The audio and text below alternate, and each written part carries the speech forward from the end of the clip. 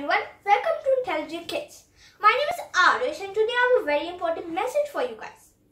You might have been hearing a lot about the coronavirus, so today we will be exploring this illness, the symptoms, how does it spread, and the safety measures to take to prevent the spread of the coronavirus. So let's get started with this video now.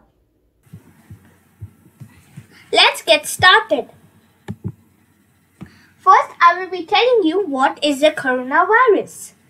Coronavirus, also known as novel coronavirus, is a new type of virus coming from a big family consisting of various types of coronaviruses. They look like a little ball covered in a spiky crown, so it is called coronavirus. Corona means crown in Latin. These viruses are way too small to be seen by your eyes or magnifying glass. So now I will be telling you what disease is caused by the coronavirus and what are the symptoms.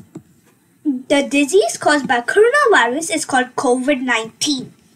The symptoms for it are dry cough, fever, difficulty in breathing, and in severe cases, pneumonia. Now I will be telling you where the coronavirus originated from. Coronavirus was found in Wuhan, China at the end of 2019. It was passed from animals to humans, but the theory is not confirmed yet. So now I will be telling you how does the coronavirus spread. So it spreads from animal to animal and from human to human.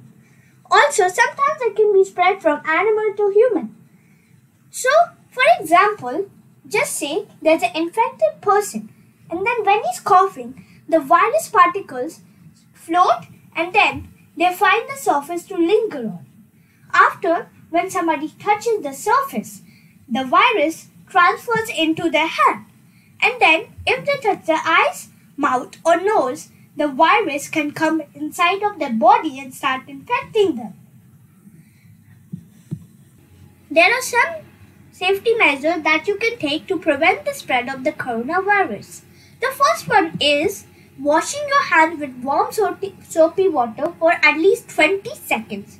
If you do this, the germs on your hand will go away. And also, if you're outside and there's no warm or soap water available, you can use hand sanitizers to disinfect your hands. And the second safety measure is you should not touch your eyes, nose or mouth. Because if you do this, the virus can get inside and start infecting you. So another safety measure is you should maintain social distancing. You should not be squished up together. You should maintain a 1.5 meter distance between you or the person over there that you're talking with. Another safety measure, how you can be safe from the coronavirus is you should stay at home as much as possible. If you're getting bored indoors, you can play some indoor games such as board games, or you can even do art and craft. If you're getting bored and if you want to do some music, you can practice some music that your teacher might have gave to you, or you can play your guitar or any instrument you like. And if you're missing your friends or your family, you can video call them. Another safety measure how you can prevent the spread of the coronavirus is avoid crowded places or large gatherings. Because you don't know who's infected or not, and if they touch you, then you will get infected. So that's why. Another safety measure is you should sanitize or disinfect objects that are highly touched at your home, such as doorknobs, light switches, or your TV remote.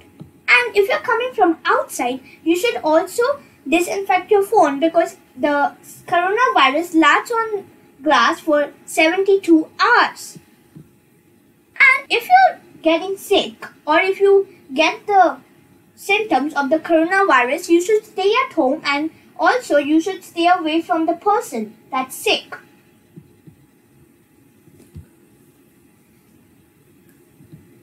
Thanks for watching my video, guys. Please subscribe to my channel and also please press the bell icon. Also give my video a thumbs up if you liked it.